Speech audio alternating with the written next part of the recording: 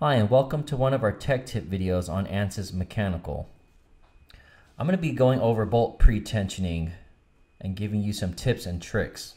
The first tip I have is to simplify your hardware. Maybe you don't need some of these features that you have on your bolt. Just the area that's going to be having high contact. For example, this circle. You can see that on my right bolt, I've simplified some of the features and remove some of the corners here. I've done the same for the nut on the bottom. You can see that I've only kept the area that's going to have high contact, and that's this circle I have selected on this nut. So over here, it's just a cylinder. This doesn't change results too much or at all. So by simplifying your hardware, you're going to get a more conformal mesh. You got to just ask yourself what's important. Do I really need all these features here? You might have a socket head, and it might give you a lower quality mesh, or even giving you more nodes and elements that are unnecessary.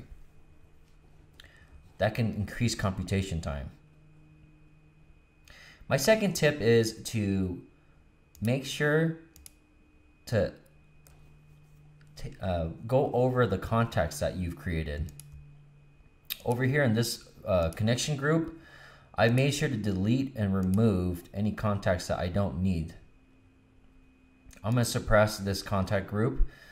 I'm going to show you what happens when you just rely on the Ansys auto connections. So let me delete these. And typically when you first open up Mechanical, it's going to automatically create connections for you. And you're going to have connections that are unnecessary. For example, the shank of the left bolt over here is bonded to the hole of the plate. Now that's going to mess up our results. I'm going to go ahead and solve this. I'm going to show you.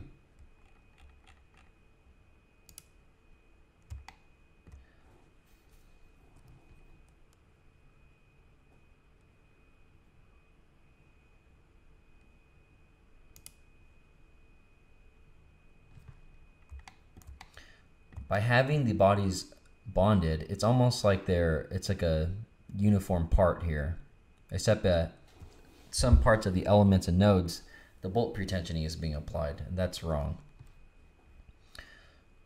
So those are my two big tips for you.